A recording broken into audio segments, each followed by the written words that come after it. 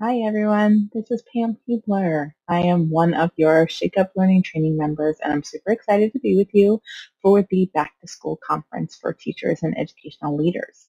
If you're here with me right now, that either means you want to know what Google Keep is or you already know what it is, but you want to see what else you might be missing. So I like to call Google Keep the hidden gem of Google. So let's go ahead and get started. I'll tell you a little bit about myself. I am a ShakeUpLearning community manager, which means I help manage the Facebook group and then sometimes the book studies that we do through Teachable. I help manage those as well. And then I'm also a ShakeUpLearning trainer. I'm also a level 1 and level 2 certified educator through Google and a certified trainer. So there's lots of Google going on here. You can find me on Twitter at Special Techie. You can also find me on Instagram at Pam_EDUcoach. And I have a blog, spedtechgeek.com/blog. And my day job is that I am Innovative Learning Coordinator in South Carolina. And I love it. I get to help teachers integrate technology and other innovative practices every day. So just a little bit about myself. I also have a background in special education, in general education, K through 12, so lots of different experiences that hopefully I can help you out. All right, let's go ahead and give you a little overview about Google Keep. I like to say that Google Keep is the best way to keep track of all your notes in one place. We all have different ways to do sticky notes or write on a piece of paper or in a planner, or sometimes you have it in all those places at one time. I like to think that Google Keep can help you put it all in one place. You can pull it up on your phone, you can pull it up on your device, whatever device you have. It doesn't matter if it's Android, if it's Apple, Mac, PC, you can get to Google Keep. Let's go ahead and show you this little overview. Move myself over here. Life gets busy. Wouldn't it be nice to have a central place where you could save what's on your mind? With Google Keep, you can stay on top of your world by quickly and easily organizing everything you want to remember. No matter where you are. Finalize door list for Thursday's gig. So when you find inspiration, you can file away your ideas. And Google Keep stores them safely across all your devices. And when the time comes, you'll have everything covered. Save what's on your mind. Google Keep. I have a bunch of different ways in this presentation on how you can use Google Keep, and then I will show you a live demo of how you can create any of those. So I'll just go through each one, and then I can show you at the end exactly how you can get to Google Keep. I'm going to show you how to get to it on your computer. Obviously, you can download it on your phone. Like in the video, it showed a phone, so it's an app. And the app does have a few different things that you can't do on the computer. You saw they did a little recording. It does have the audio option, and it does do voice to text, and it can also do the audio recording so you can play it back. So a lot of neat features that I have on the app that aren't on the web version. So the first one we have here are the to-do lists. I have some templates here that are from Slidesmania. Paula has some amazing templates, and these will also be linked in the presentation as well as underneath the video, so you can always explore later when you decide if you want to use any of these. You can see I made one with to do soon, an urgent now, and a newsletter, so that way anything that I need to use for my newsletter, I can add to it pretty easily. My to do soon, urgent, and newsletter sticky notes. Obviously, I like using my Bitmoji, so I add those to those templates. You don't have to add them. Now we've got bookmarking. Bookmarking is an easy way to be able to save some links that you want to check out later. Maybe you don't have time to look at it right now. Sometimes you might get an email, somebody shares something, and you want to remind yourself to do that later. You can always add it to a Google Keep note easily. And in these two examples, I have one says Fed resources from ISTE. And you can see the little hashtag there because that means I have it as a category. And I'll show you how to do that. And you can see at the very bottom of the sticky note, it says ISTE and ISTE 18. So I had 2 categories on there. So that way I could go back to it later and look at it. And this was just as I was going through all the sessions through Twitter, I was copying links that people were sharing for this type of session. Then we have some choice boards. This one was just, I was trying to gather some of the choice boards that I had that I could share out. And in this case, you can see I've got some choice boards for Google, weekly choice board template, and a coaching choice board. So I put those all on one sticky note. Obviously, they're not real sticky notes, but I like to call them sticky notes. It might be because I absolutely love office supplies. But we won't get into that. Now, meeting notes. Let's go ahead and talk about meeting notes. You can use these in place of a document during a meeting. I have that on the left-hand side. That is showing during an EDU coach chat. I was typing out some categories and I just put them on my phone. And then on the right-hand side, I have a Google Doc that was open, and I had some other Keep notes that I wanted to add to the meeting notes so that way I could share it with my coworkers. And so I had the Keep Note toolbar open, and I'll show you how to get to that. And from there, I can just copy and paste it right into my Google Doc. So that is a great feature. Then we have comment and badge banks. That just means that there are a bunch of different visuals or comments. Those badges were created in Google Drawings and then added into Google Keep to save to use on documents for students. Just like adding a sticker to a digital page instead of a real sticker. And then on the right-hand side, you have an assignment that instead of having the badges, maybe you wanted to put comments in there.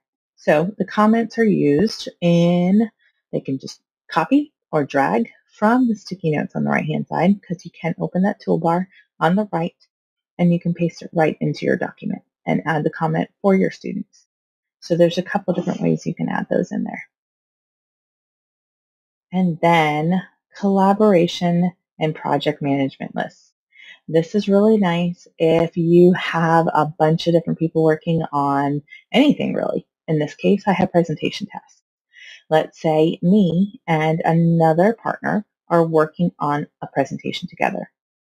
I might have to do an agenda, a slide template, a team logo, and who knows what else I need to do, but I want to go ahead and have it on a list so that way, let's say I have a minute to work on it. I can go ahead and do the agenda and click on it. I can even add it to it so that way they can see the link. And you can see that there are 2 little icons on the bottom. That means I added them as collaborators. So you could just click on that the little icon on the bottom that's got the person with the plus. You can just add their email. They get a notification that they've been invited to be a collaborator, and then they can edit the note as well. So it's a really nice feature. And I actually use this for one of my lists with my family, but I'll show you that in a minute. Here it is. This is one of my favorites. It is a personal use. It's my shopping list. My kids get a kick out of this because you can see I use that template from Slidesmania for the grocery list, but I had to add my own little quote in there because I tell them this all the time. And I say, if it's not on here, it's not coming home. So, and they know this is true. So you can see I've got 3 other people on this list, my daughter, my son, and my husband.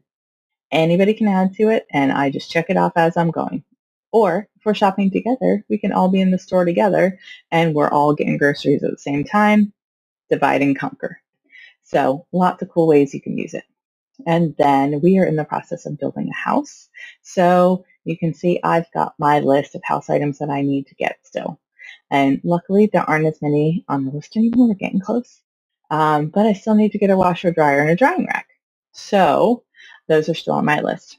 And I can share that. I have that shared with my personal Gmail. So that way it doesn't matter what device I'm on or which account I'm in, I have access to that note. So another cool use. All right. Now, this is what I showed you a little bit about, but I can show you in real time. When you are in Google Calendar, you are in Slides, Docs, Calendar, and Sheets, you can see the little sidebar where it has the calendar, it has Google Keep, and it has tasks. Well, that's really helpful because it doesn't matter what document or what app you're in, you have access to your sticky notes. So your Google Keep notes, all you do is click on that little icon. It pops up in the window on the right-hand side, and then you can scroll through them just like you had another tab open. So you can see on the calendar, I can see my grocery list. You can see in a Google Doc, I can scroll through my notes. The yellow one, that one is slides. I can see my notes. And the bottom right-hand side, that one is the green share icon. That's Google Sheets. So you can always tell the color in the corner is the type of document. So yellow is slides, blue is docs, and green is sheets. And then obviously in the calendar, you don't see a color, but you can see the blue on the date. And I'll show you all this. So but just know in this presentation, you can flip back through each one depending on what you want to use and what you hadn't tried before, or if it's all new to you, where you want to start. All right, and then you can also use Google Keep to grab your image text, which is awesome. I do this every once in a while when it's kind of a workaround. If I have, let's say, a PDF that I want to grab some text from because I don't want to type it all out again, I'll screenshot it and put it in a Google Keep note, and then I'll grab the image text so that way I can copy it from there and paste it into the document. So it's just a little workaround. There are other ways to do it. You can sometimes highlight and copy and paste, but that doesn't always work. So, and on the left-hand side, you'll see Google Keep, and all I did was copy that text from the image that I have on the right-hand side. And then the other option is you can add the checkboxes. So if I want to be able to check them off or click them so that way they get hidden, I can do that as well. And so on the right-hand side, I just have the screenshot that I took of a presentation that I had before on Google Keep. And I took the screenshot, and then I just clicked on Grab Image Text, and then it shows up in the bottom. Now you can see there's a couple different other options you can do with that. You can add a label. So if I want to have presentations as my label, I can always add that. I can add a drawing where I can actually draw right on it.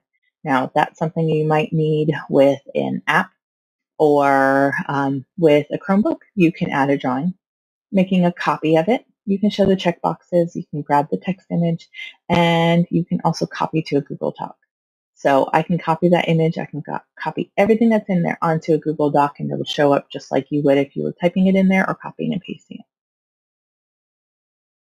All right, all these resources are listed underneath this video, but I'm going to show you live what it looks like to go to Google Keep on the computer, and I'm using a PC. Looks pretty much the same if you're on a Mac. Some of the shortcuts might be a little different. So there are some options. You've got the Google support page for Google Keep. You have Google Keep resources from ShakeUpLearning. She's got a bunch of different resources on there that you can check out. The Google Keep customizable headers that I was talking about from Slidesmania. And then there are a couple blog posts that Casey Bell has there. One is the 4 ways to use Google Keep for feedback and assessment. So if it is something that you want to use with your students, you can, or you can just use it for personal. And then personalize Google Keep for you and your students. Hopefully your students do have access to Google Keep. Sometimes they don't just because it's hard to monitor through any filters or anything like that.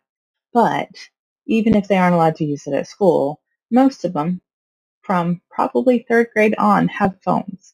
So if you teach them how to use a tool like this just to be responsible for their own to-do list, it is a great resource to show them. All right, let's go ahead and get into a live Google Keep list. So what I'm going to do is I'm going to close my webcam. I'm going to open a tab, and I'm going to go to keep.google.com. And it opens up my Google Keep. So now I'm in my Google Keep, and again, I can either go type keep.google.com and go right to that site, or if I open a new tab in Chrome and I'm already logged into my Google account, I can click on the waffle and I can see Keep right here. Now yours might be further down where you have to move it up to wherever you'd like to put it. And these are draggable. You can actually click and drag them around, which is kind of cool because if you use it a lot, you might want to have it right on top. So let me close that. All right, go back to Google Keep. All right, let me show you across the top, we've got the hamburger right here, the 3 lines, which is the main menu. If I click on that, it will show only the icons on the left, and when I hover over them, it'll show up. Or I can shrink them. So either way. The notes are everything I have here. If I have any reminders set up, they'll show up here.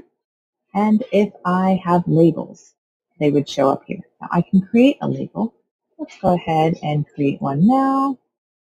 Oops, implementations. And I can keep on adding. And then they will show up on the left. And you'll see that in a second. Then you can see archive. If I've archived anything, it'll show up here. That means you can always unarchive them if you want to be able to use them again. And then anything that has been trashed will show up here. And notes in the trash are deleted after 7 days. So once they're trashed, you don't have to worry about it. It will empty the trash in 7 days. So I'll go back to notes. You can see that I created one label, and that shows up right here. But let me go back. All right, now across the top, I can search my notes. And let's say I have a bunch of notes, and I want to just search for a presentation. As soon as I start searching, just like you do in Google Drive or Docs or anywhere else like that, it'll start to pull up the words that it thinks you're looking for. If that's what I want, I can just click on it and it'll open it up for me. So the search works pretty much the same. You can look for types, lists.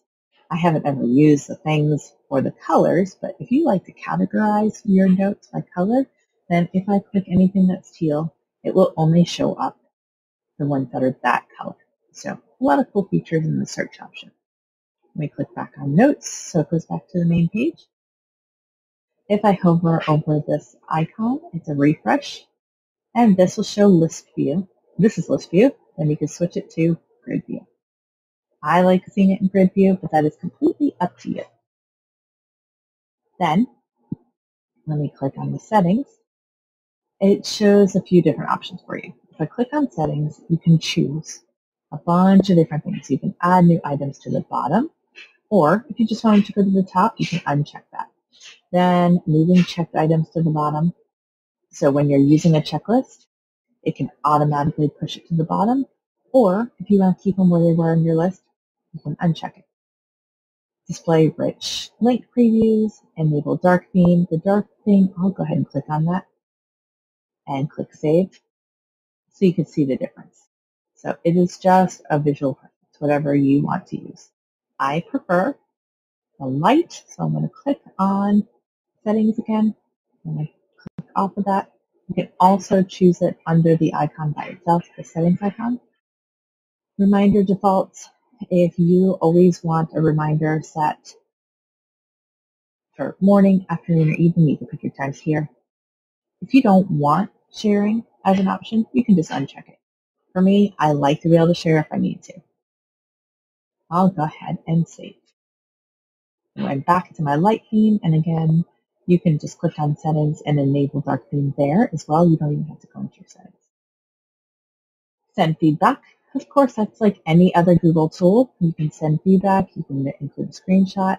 If it's something that you want to add that they don't already have, they're really good about reading these.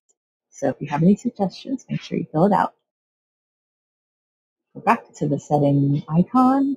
We've got help, which will go to the support pages for Google app downloads. I'll click on that just so you can see which one you want. If you want Android device, iPhone, or Chrome extension. There is a Chrome extension.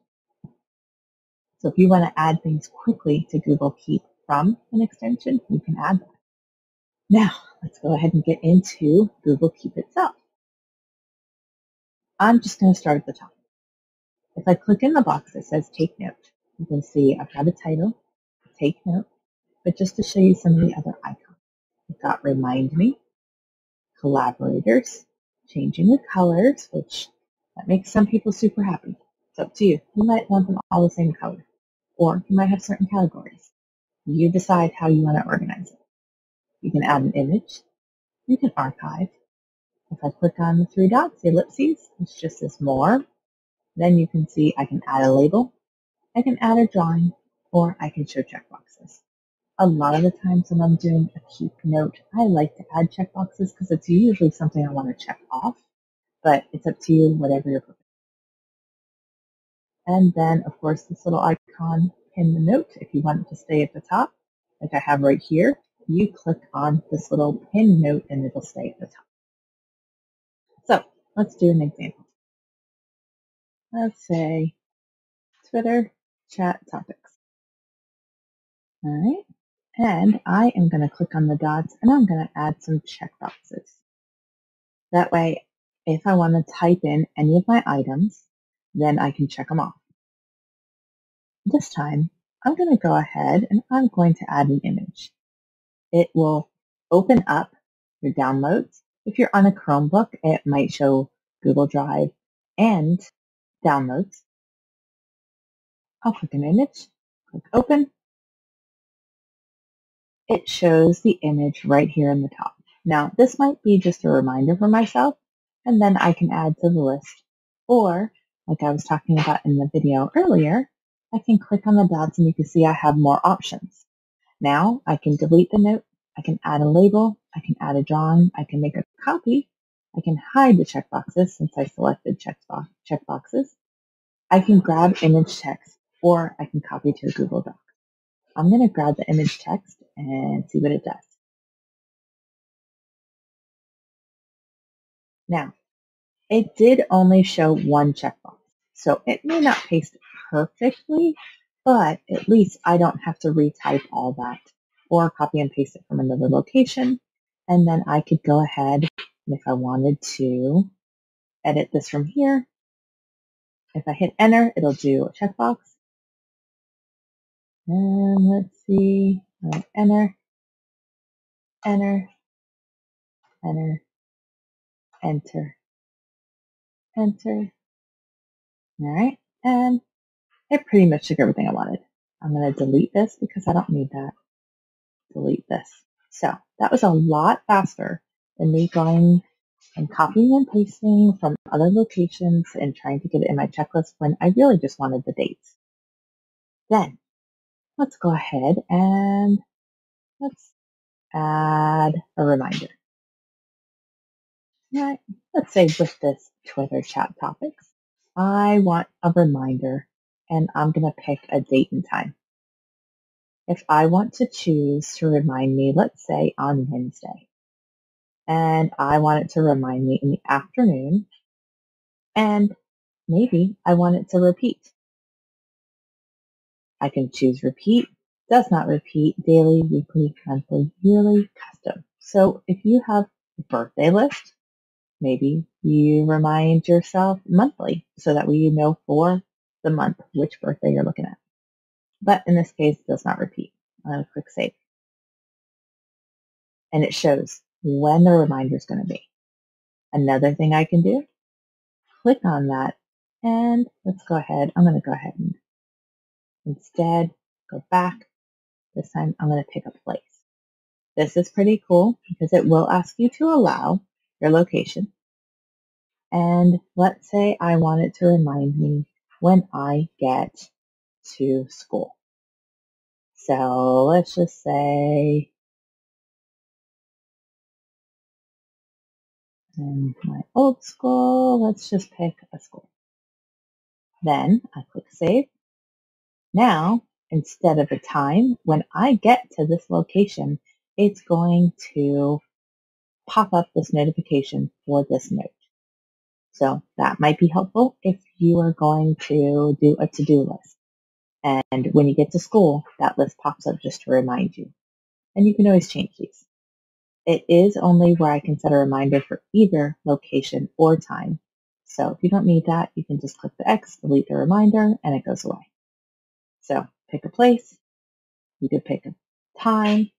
You do tomorrow, next week, a couple different ways you could do reminders. And then collaborator. If I wanted to add a collaborator, I wanted to add my personal email account, I click save. It sends me that notification in an email, and I can see this little icon down here. That means if I open my Google Keep in a different account, then I can get to it. And I can edit it. I can also change the color. Let's say I want this one to be blue. Maybe I want all my Twitter chat options to be blue. Then, obviously I already added an image, archive, click on the dots, and I don't want to delete it, but I am going to add a label. I already did presentations as a label. This time I'm going to add a label and say Twitter chats. Enter. Now I have two different labels down here, and I can see them on the left-hand side. Now I can always undo, and let's say I close this because it saves as I go. Now I can see it right down here. If I want it to stay at the top, I just hover over the pin.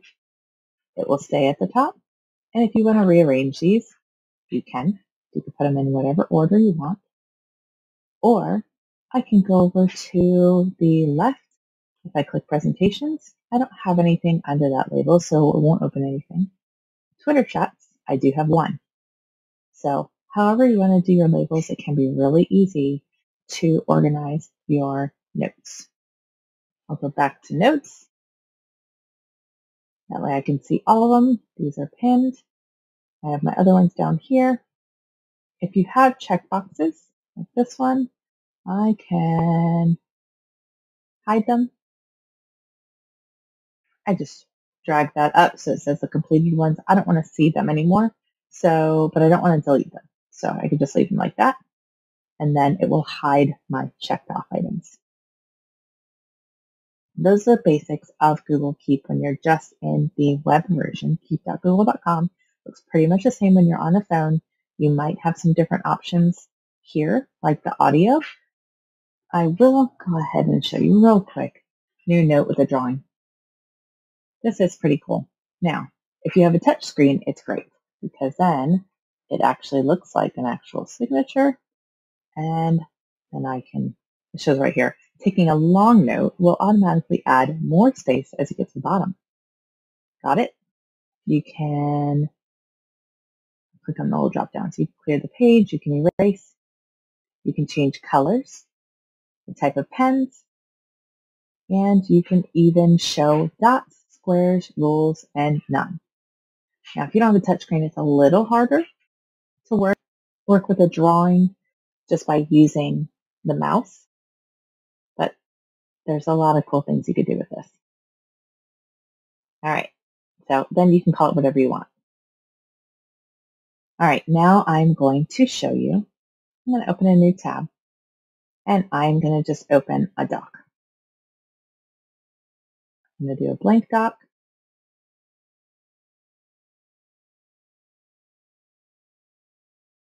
And on the right-hand side, you will see that I can either click on Calendar, Keep, or Tasks. I'm going to click on Keep.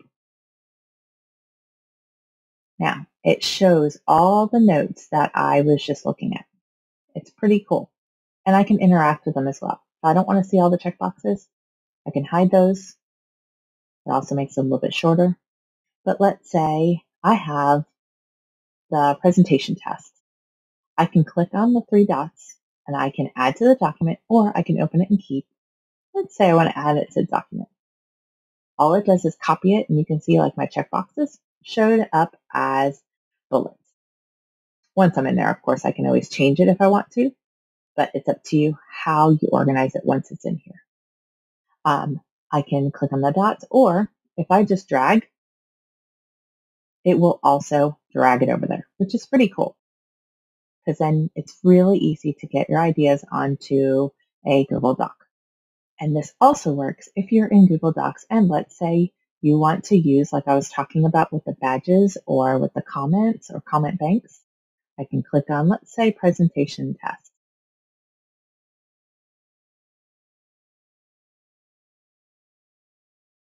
I'm going to highlight and copy and paste. Then I can click comment, and all I had to do was copy a part of the Google Keep note that was right here on the right-hand side. I'll do that. Let's say this one. Oops, I don't want to drag the whole thing. I'm going to just copy. Again, this time I want it to be down here. Let's see. I'm going to add a comment and paste it. Comment. So there's a lot of different things you can do with the Google Keep toolbar on the right-hand side when you're in Google Docs. Close that. Now, open up a new tab. This time, I'm going to go to Sheets. And I'm just going to do a blank sheet. And again, you can see it on the right-hand side. I'll click on that. And let's go ahead and click on the dots and see what our options are this time. Now, it doesn't show Add to Doc. It shows Archive, Delete, and Open and Keep. But I can click in it, highlight. It's not as interactive as if you were in Google Docs. I can still copy and paste, and you can still have it in the sheet. I'll close that one. Now, I'll go ahead and open the calendar. I'm going to click on the Keep. I can see everything on the right-hand side. The good thing is let's say with this one right here, I've got the dates. If I went to these, I can highlight, copy, and then let's just say on that date, I could just paste and save. So it would be easy to see all my dates in one place, copy, have an event, and just click done. And I didn't have to open another tab. I don't know about you, but when I open another tab, sometimes I forget what I was going to do. So that is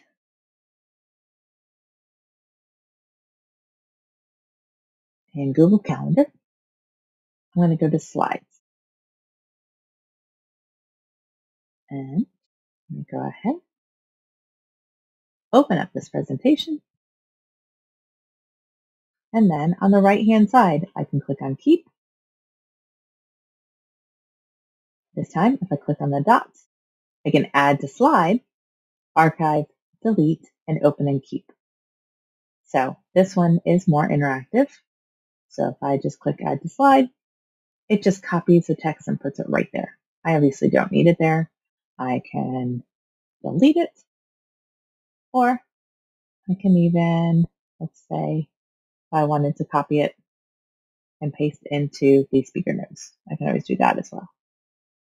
It's up to you. It just makes it an easy way to get to it when you're working in other Google apps. Close that. Back to Google Keep. Lots of cool things you can do in Google Keep. Go in there, play around, do what you can do to get yourself organized, and share. Make sure you share with your friends. So now that we're done talking about Google Keep, I just wanted to remind you that we are all here to support you in the ShakeUpLearning training team. You can see all the pictures right here. And if you click on the Work With Us area of the presentation, you can also fill this out and read the information. How can we help you? We would love to bring some professional development to your schools, whether it's virtual or in person, and there is a speaking request form.